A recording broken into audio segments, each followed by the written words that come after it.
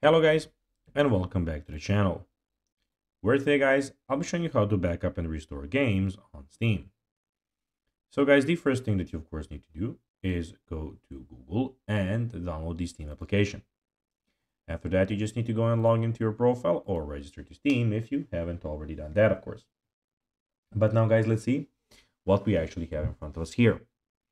So in the top left corner, as you can see, we have the store, the library, the community, your profile, and in the middle of the screen, your store, new and noteworthy, and the search bar.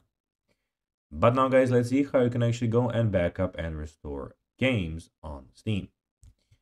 So backing up and restoring games is a great way to ensure you don't lose your progress and can easily transfer games between devices. First of all, launch the Steam client on your computer.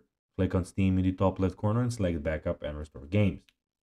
Then select backup currently installed programs and click next. Choose the game you want to back up and click next. Then browse the location where you want to save the backup and click next. Click next again to start the backup process. Steam will compress and save this game files to choose the location. Launch the Steam client to restore games on your computer. Click on Steam in the top left corner and select backup and restore games. Select restore and previous backup and click next. Then browse the location of your backup folder and click next. Choose the game you want to restore and then again click next. Click next again to start the restore process. Steam will decompress and install the game files from the backup.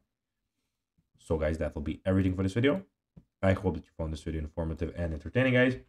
If you did, don't forget to like this video, share it, subscribe to this channel, and put the notifications on. And guys, that will be everything for this video. I hope you enjoyed it, and I'll be seeing you in the next one. Until then, as always, bye guys.